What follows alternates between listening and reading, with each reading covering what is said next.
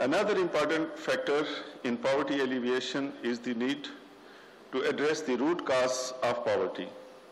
This includes issues such as lack of access to health care, education, and basic services, such as clean water and sanitation.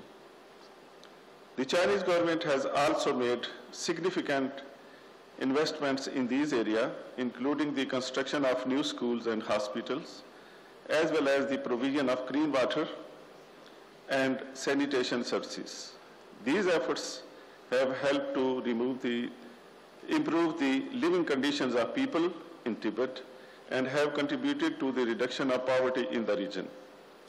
However, there are still many challenges that need to be addressed.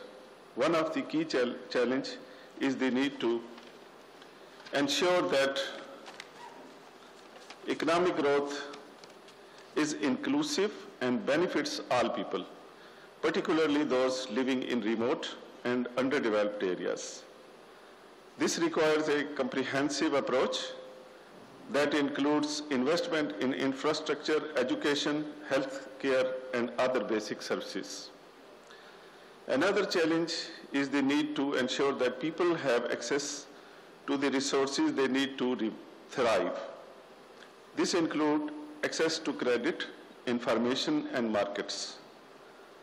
The Chinese government has made significant efforts to address these issues, including the establishment of microfinance institution, the provision of information and training services, and the development of new markets for agriculture and handicrafts products.